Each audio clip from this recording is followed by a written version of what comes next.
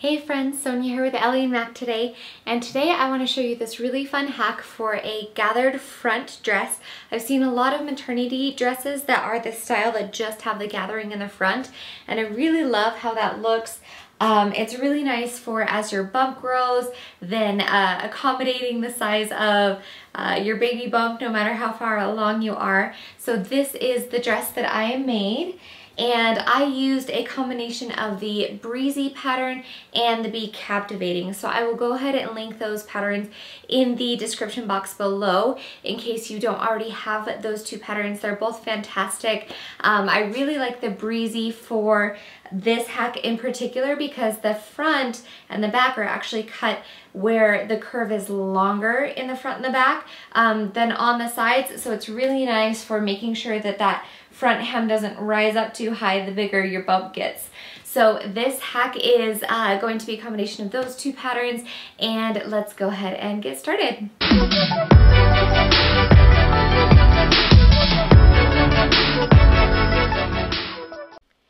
So first pattern piece I am going to alter is the skirt. Now the back of the skirt is not going to change at all, so you can cut that out as normal. But the front skirt is where we're going to add a bit of width in there so that we have extra fabric for that gathering in the center. Now, since we're only gathering in the center, I don't have to slash and spread, which is what you would typically do for adding some more fabric. But what I am going to do is just go ahead and add all of that distance right in the center there. So the Breezy pattern is cut on the fold, and I am just going to add an extra 1.5 inches between the pattern piece and that fold, which creates an extra 3 inches in the center there. I think that's going to give me enough fabric to gather. And so we're going to go ahead and just measure that out so it's nice and even all the way across, and we will cut out our pattern piece. And then just for my own reference, I'm going to add pins where we extended that so I have a little bit of reference as to how much fabric was added. And then we will move on and make our adjustments to the bodice piece. So with our bodice, all I'm doing is raising that line about 1.5 inches. And how much you raise this depends on the look you want, your fabric stretch, and then also your side waist if you have a long torso or not. And we have a video on side waist measurements, so you can watch that. I'll link it down in the comments below. And what I'm going to do is draw a vertical line from where the waist used to be up to our new line so that I can make sure where our new waistline is just as skinny so we don't have extra fabric there. And I'm just folding it across a little bit. That way it kind of trues up that measurement, and I'll just clip that into place. So now we have our new adjusted bodice piece, and the waist seam has been raised 1.5 inches. My fabric does not have a ton of vertical stretch, so this is a little bit closer to an empire waistline, or basically right below the bust. I think in the future, if I was using a fabric like this that didn't have a ton of vertical stretch, I would make it just a little bit longer. But that's the fun of pattern hacking, is we get to play with all of these things and come up with all kinds of new styles and all that good stuff. So I'm just cutting out my two bodice pieces. I do have the fabric folded over, so we have the two pieces mirrored, and those are ready to go.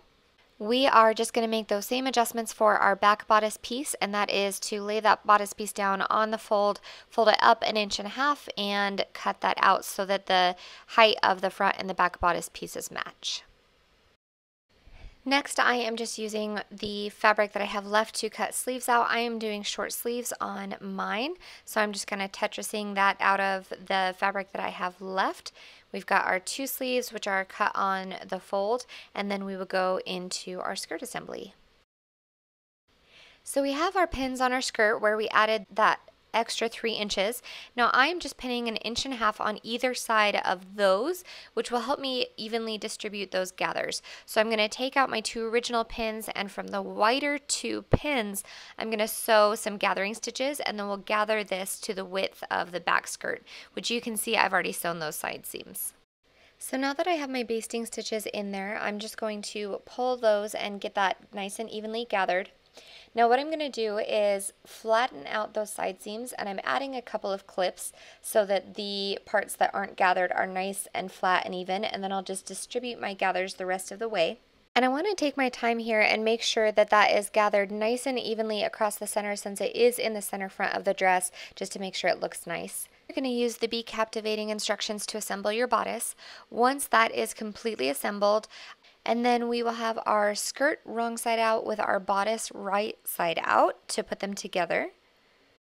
I like to mark my centers on the skirt and the bodice to make sure that that gets lined up nice and evenly. You don't want those gathers to be off to the side or anything. So marking the centers makes sure that that gets all aligned properly.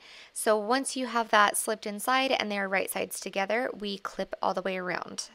Make sure that you are using a lot of pins, especially, or clips in this case. I typically use clips all the way around, and then when it comes to gathering, I will use pins. And the reason is because you can sew over pins if you want to, but it just gives you a little bit more accurate placement as far as keeping those two fabrics together.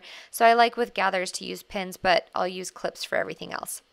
Once that is all the way together, you can go ahead and sew this seam. You can, if you would like, add clear elastic in the waist seam to keep it nice and tight up against the body, and that's personal preference. Once you have sewn that waist seam, you can go ahead and hem your sleeves in your skirt if you haven't already, and you're all done. So look at those gathers in the center. They look super, super cute. I really love the shape of the Breezy for maternity because it's longer in the front and the back, so it's perfect for covering that baby bump, and great job on your new dress. Thank you so much for joining me today for this hack. I hope you really love it as much as I do. My 30-week bump is very happy in the amount of fabric that is in the front of this dress because it is just so comfortable. This is a double brushed poly that I got from Olga's Closet, and it's just so soft, and it's making a wonderful maternity dress. I am excited to wear this for the next couple months of my pregnancy until my little one arrives. So I hope you guys enjoyed that too. Make sure that you pop down in the comments and let me know if you want to try this hack, if you plan on it, or if there's other hack ideas that you have for either maternity and nursing or just regular pattern hacks. Always let me know what those are because I love to hear from you, and we will see you in the next hack video.